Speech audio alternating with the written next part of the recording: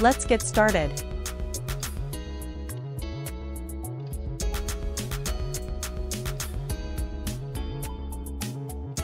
1911 Nino Rota. Composer.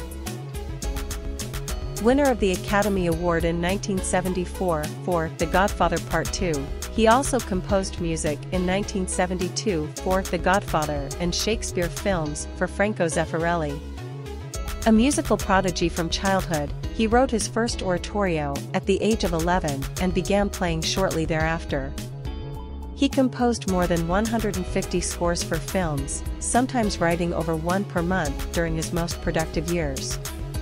He also composed operas, ballets, and works for orchestra. His family was very musical, and he maintained a long-standing friendship with Igor Stravinsky. Born in 1911, Nino Rota was a prolific Italian composer whose musical contributions left an indelible mark on the world of film and classical music. Renowned for his ability to create evocative and memorable scores, Rota garnered widespread acclaim for his work, earning an Academy Award in 1974 for The Godfather Part 2. From an early age, Nino Rota displayed prodigious musical talent. He composed his first oratorio at the tender age of 11 and began performing shortly thereafter. His innate musicality and dedication to his craft set the stage for a remarkable career. Rota's collaboration with director Franco Zeffirelli resulted in iconic film scores, including his work on Shakespearean adaptations and the timeless The Godfather series. His ability to capture the essence of a story through music was unparalleled, contributing significantly to the emotional impact of the films he scored. Throughout his career, Nino Rota composed music for over 150 films, showcasing his versatility and mastery of different musical styles. In his most prolific years, he composed more than one score per month, a testament to his creative prowess.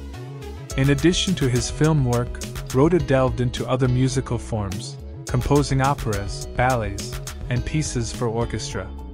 His extensive body of work reflects a deep appreciation for classical traditions, coupled with an innovative approach that resonated with audiences worldwide. Rota's familial background played a significant role in shaping his musical journey, surrounded by a family with a strong musical inclination. His enduring friendship with Igor Stravinsky, one of the 20th century's preeminent composers, further enriched his artistic experience. Nino Rota's legacy extends beyond the realm of cinema, as his compositions continue to be celebrated and performed by orchestras globally. His ability to translate emotions into musical language ensures that his impact on the world of music endures, making him a revered figure in both film and classical music history.